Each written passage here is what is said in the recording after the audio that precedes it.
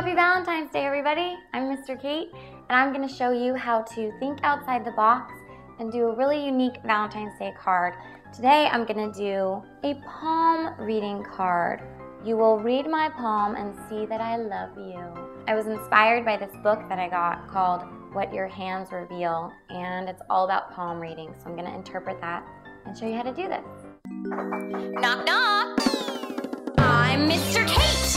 I'm here. I'll take a look at your place. I'll drop by for a while. I'll help you find your style. We'll laugh. We'll paint. I'm Mr. Kate.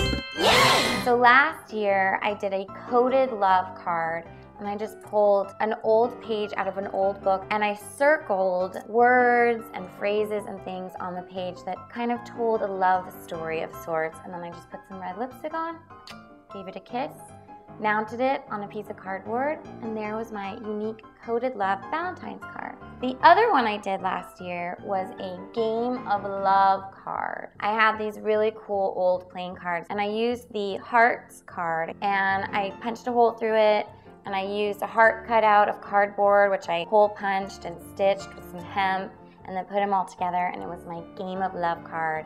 You win my heart. So those are just some other ideas for you, but today I'm gonna do the palm reading, what my hands reveal, love card. First step, I'm gonna age my paper. Now this is my after, and this is the paper I'm gonna use because it's nice and dry. But what I did was I simply took regular printer paper, crumpled it up into a ball, and then I tea stained it, which you could either tea or coffee stain it by putting in some tea in a hot water safe vessel. I like using this leaf tea because as you can see on this, the loose leaf tea left these little spots of color, which just add kind of a really unique texture. And then I'm gonna add a little bit of this instant coffee and then brew it up with some hot water. And then unravel your paper, and then you're just gonna quickly dip it in. Careful, make sure the water's not too hot. And then just fully saturate it. And then you can lay it out flat to dry. I'm gonna first start by aging the corners because I want it to look like a piece of parchment or something like that. So I'm gonna tear the edges off my paper.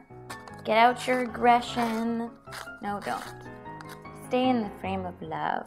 And now I think I'm gonna further age it by burning the edges. But as you can see, it just gets near the flame really, really carefully and then let it burn out. Don't let it catch fully on fire. All right, so there we go. There's my burnt edged parchment piece. I love it.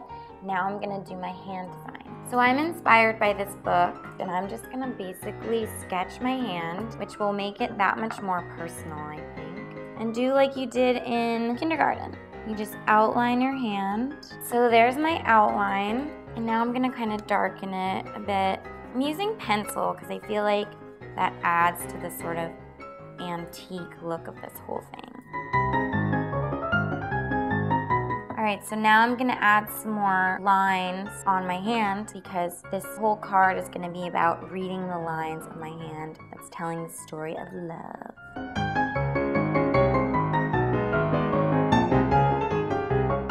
Because it's my arm and I always wear my Mr. Kate jewelry, I'm gonna give myself some bracelets. So now I'm ready to write in my lines and what they all mean. I'm gonna cheat it because it's my love card, so they're gonna say romantic things.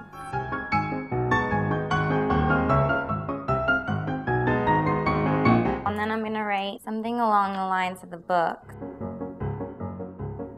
I'm gonna do it really old school parchment scroll style and roll it up. There's my Valentine's Day scroll. I'm gonna go deliver this to somebody. Wouldn't that be cute? If you just found this like sitting on your desk or something. I hope you love it. I hope you guys interpret it for yourself and do it for your loved one or loved ones. No judgment, there's plural. And happy Valentine's Day. I'll see you next time on Mr. Kate. Mwah. Mr. Kate!